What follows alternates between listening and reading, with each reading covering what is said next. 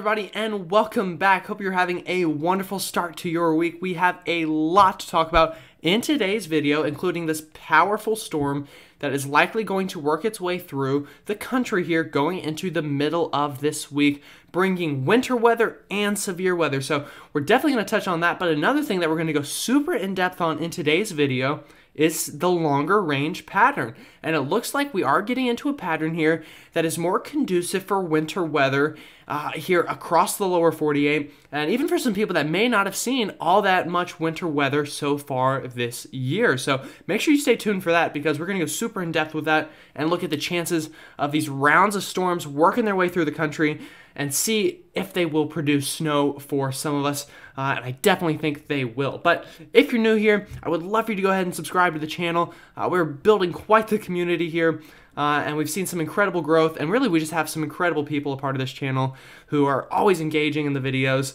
and we're really building a family-like atmosphere here. So if that's something you want to be a part of, make sure you subscribe and like the video to let me know that you enjoy it. And go ahead and comment too. Tell me where you're watching from, why you're watching, and what you want to see here in the next couple of weeks.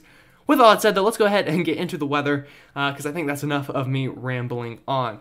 So currently here, looking at radar, we do have some rain working its way here through the Ohio and Tennessee River Valley, as well as the Midwest. What this is going to do is going to begin to push east as we get into the next 24, 48 hours, bringing some of those showers throughout the mid-Atlantic, northeast, and even southeastern part of the country over the next couple of days.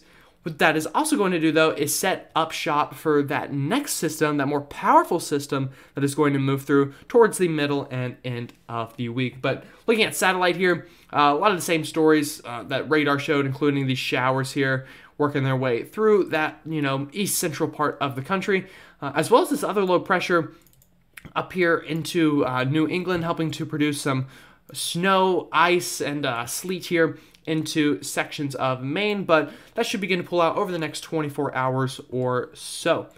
So looking at our current hazards, we do still have those winter weather advisories, winter storm warnings here into the northeast for that system I just talked about, but that should finally begin to work its way out here over the next 12 to 24 hours. Another thing to note here on this map are these winter storm watches here into sections of the plains, and those were issued because of that next system that is on its way, which is going to cause some pretty intense snowfall here, I think, through a pretty good swath here of the Midwest and plains, and we'll talk more about that, and that storm will also impact the Northeast with winter weather, including, I think, maybe some major cities in the Northeast as we get later into the week. All right, so looking at tonight's low temperatures, a lot warmer than it was last night for us here in the east, especially the southeast. We were into the 20s and 30s for a lot of us here in kind of the southern part of the mid-Atlantic here, but that will change going into tonight with temperatures well above freezing. And if you want to find temperatures below freezing, it's mainly going to be confined here to the northeast tonight, and as well as the northern plains and out west. But go ahead and find where you live on this map, and that will be your low temperature for tonight.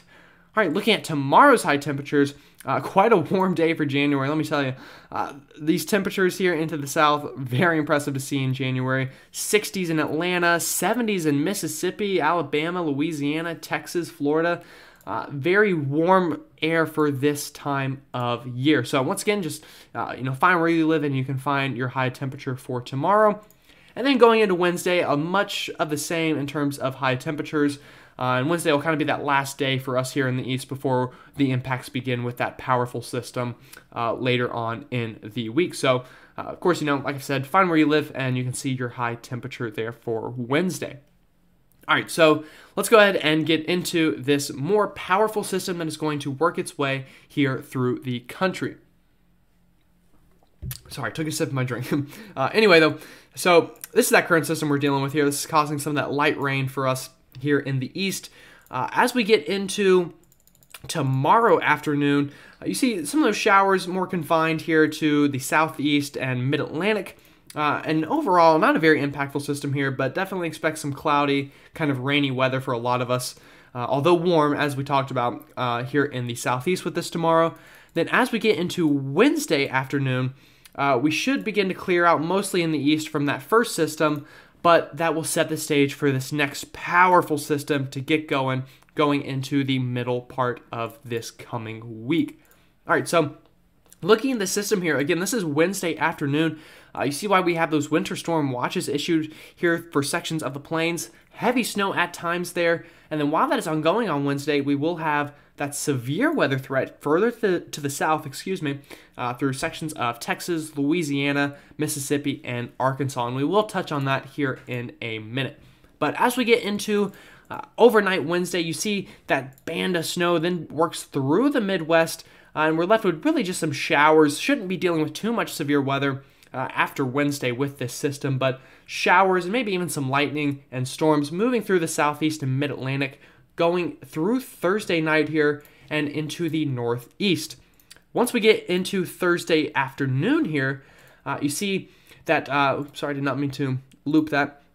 But yeah, once we get into Thursday evening here, you see some of that snow here working its way into the northeast, and then that rain further to the south.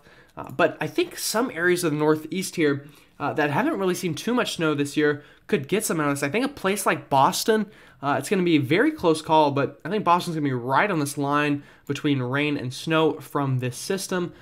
So we'll look at those snow totals here in a minute, but a very tough forecast there for Boston.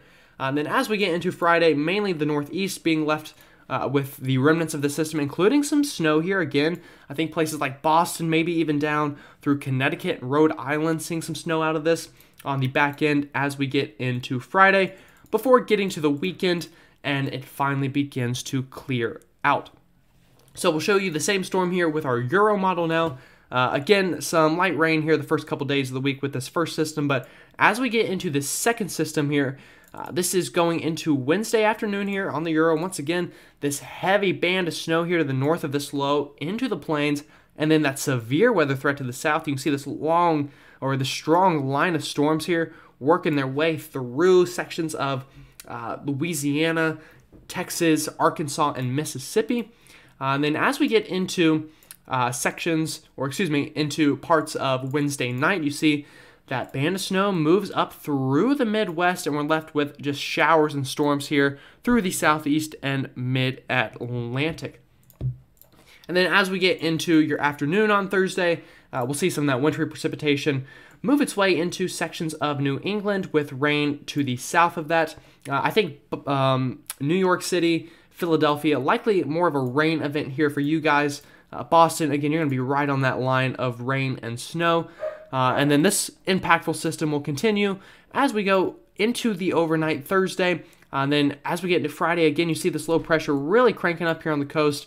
So a place like Boston, it's really going to be a tough forecast there. But I think, Vermont, New Hampshire, Maine will solidly be in the snow with this system. And we could get some pretty good accumulations there, especially into the high country. And then some leftover snow showers Friday afternoon before clearing up going into next weekend. Now, after that storm here, you can see, I'll just kind of quickly touch on this before we talk more about the long range later on. You see we continue to get kind of more rounds of these storms to work their way up through the East Coast here. And I think some of these will likely produce some pretty good winter storm conditions for some of us, but we'll touch more on that in the second half of the video, so make sure you stay tuned for that. Looking at the severe weather threat, though, here with this system, again, here into sections of East Texas, all the way up through Memphis, Tennessee, likely going to deal with that line of severe storms with the system on Wednesday. Let's go ahead and look at some of those ingredients as well. So this is for Wednesday. You'll see on radar here, pretty clear until we get to Wednesday afternoon. We kind of get this line of storms to form here, and that will then push east, bringing some of that severe weather to this general area that we just looked at, that risk. Okay, so looking at our instability here, again, nothing off the charts, obviously, here, but enough that they do have that risk issued for some of these storms. Getting past 500 here on our chart, which, as you can see on the bottom, is not very high, but it is definitely enough to work with whenever you have the amount of wind shear that we are dealing with this system. So you can see Wednesday afternoon here, bulk wind shear in some places getting up towards 80 knots. So a lot of wind shear to worry about with this. So even if we don't have a lot of that instability, there's enough wind shear that we still have to worry about some of those storms to produce some damaging winds and maybe even a couple isolated tornadoes. Okay, so looking at the snow now with this system, northern plains here, again, we're going to get a pretty nice swath of snow out of this, especially here through Nebraska. I think 6 to 12 inches of snow is a pretty safe bet. Then that band of snow will likely move through sections here of Iowa and into Wisconsin, even a place like Minneapolis getting snow out of this storm. But I think, Nebraska's going to have the bullseye here of that heavier snow, potentially passing a foot in certain locations there. Looking at the Midwest here, you can also see we get some of that snow through here, a bit of a better image to see here than the other one for the Midwest. Sections, I think northern Iowa is going to get some pretty good snow out of this. Southeastern Iowa, maybe not so much, but even up towards, Green Bay, Wisconsin, maybe half a foot of snow out of this, and then into the UP of Michigan as well, getting that snowfall, and then that will stretch even into the northern half of Michigan. So looking at the Northeast here, I think it's a bit more of a complicated forecast with this storm. I definitely think we get pretty good snow totals here into upstate New York, Vermont, New Hampshire, and Maine. As for a place like Boston, again, that rain-snow line is going to really be right there near the city. So if I'm living in the northern suburbs of Boston, right now, again, we're still, a bit less than a week out now, but about 5 days out. I'm thinking more of, 1 to 3, maybe even 3 to 5 inches of snow. South side of Boston, it's going to be iffy. I think you'll definitely get some of that back-end snow, but we'll just have to wait till we get a bit closer here for sections like Boston to really nail down those totals. But nonetheless, I do think snow will fall here into sections of southeastern New England with this system. All right, so talking about the long range now, and I've saved a pretty big chunk of this video to talk about the long range because it has become more and more intriguing in terms of what we will see here. So we're going to look at a couple different graphs here for the long range and see what exactly we can expect as we get past the 10-day period. So you see this big block of blue here moving through the central part of the country. That is this week's storm, and then you see that finally moves out as we get into this weekend, and we get a couple more of those little blue sections to kind of break off and move here through the eastern half of the country. But once we get past really about day 10 here, you see this big block of blue here covering a lot of the lower 48, and that is helping to feed some of this cold Canadian air down into the lower 48. And then you also have kind of this southeast ridge here in the southeastern part of the United States. So what I think we'll get here is a bit of a battle between the two, and what we'll likely see is a lot of storms kind of riding that zone between the two boundaries. And with this cold air in place, we're likely going to get a pretty good swath of snow, I think, here somewhere in the eastern United States. Now, if this blue blob shifts further to the south and the southeast ridge kind of backs off, then that block of snow could be further to the east. Same thing vice versa. If the, southeast ridge kind of goes north here, then that block of snow could be further up north. But wherever this kind of low pressure track sets up here, I think we'll likely get a couple rounds of these storms to produce snowfall for a lot of people, including maybe even some severe weather where some of this moisture can return with that southeast ridge.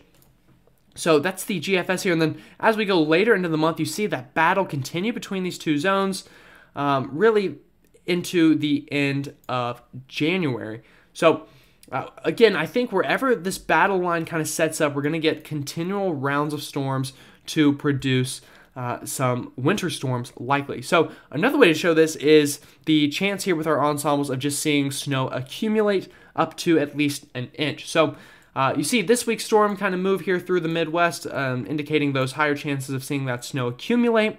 And then once we get past that, we likely get another storm to move through a lot of those same areas here. After that, and you can see here with these kind of colors increasing here. And then after that moves out, you see once we get more into the long range, again, where that battle zone kind of sets up here, if we get a low track like this, that chance of snow will increase for a lot of us here in the east. So it's going to be very crucial where kind of the southeast ridge and this cooler Canadian air clash and where we get that storm track to set up. But the GFS ensembles here would show a track generally somewhere here like this. So areas to the north would see that snow, areas to the south would see that rain. And then as we go further out, you see kind of rounds of that continue to work their way through. So that's the GFS ensembles. Let's look at the Euro ensembles now. Again, this is that one storm working through this week, but once we get past that into kind of the 10-day period here on the Euro, you see a lot of the same thing, where you get kind of this battle zone between the blue and the red setting up shop. And with that, you'll get that storm track kind of between the two, producing snow to the north and rain to the south. So on the Euro here, that southeast ridge is a little bit weaker, and we get a little bit of a further south storm track, which could help to bring snow to areas further east and south into the long range. So we'll look at the same map here with the Euro ensembles that we looked at with the GFS ensembles. Again, that's that first system moving through. Then we likely get another system after that here into the northeast, which we will talk about later on down the line. And then after that, you see, again, these colors kind of setting up a storm track kind of like this, which would help to bring some of that snow to the northern side. So this is something I think we're gaining confidence in, and we will likely see unfold here once we get towards the end or the kind of latter part of January here.